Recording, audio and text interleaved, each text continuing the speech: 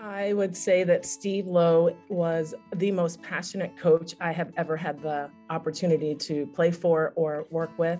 He just brought so much energy. In all honesty, I would say he was goofy, but I mean that in the best possible way. I think it was goofiest when he was on the bench, actually during games. And I'm sure you've heard stories. He used to, when he got nervous, would keep pulling up his socks. He wanted to build a program and I trusted him. And most importantly, my parents trusted him. They loved him. So I think that's the highest compliment I can give. Know that he helped me not only to get to Wisconsin, but in the years that we were together to get through some very, very tough transitions. He was an awesome person for me.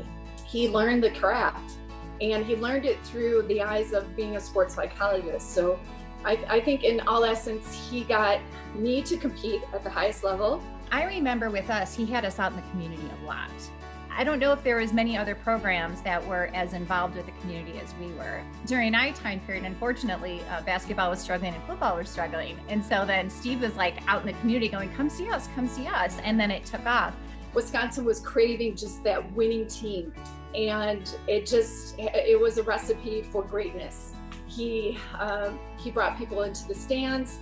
He generated so much enthusiasm for the sport. He sold us a dream and got buy-in because of his passion, because of his belief in us as student athletes.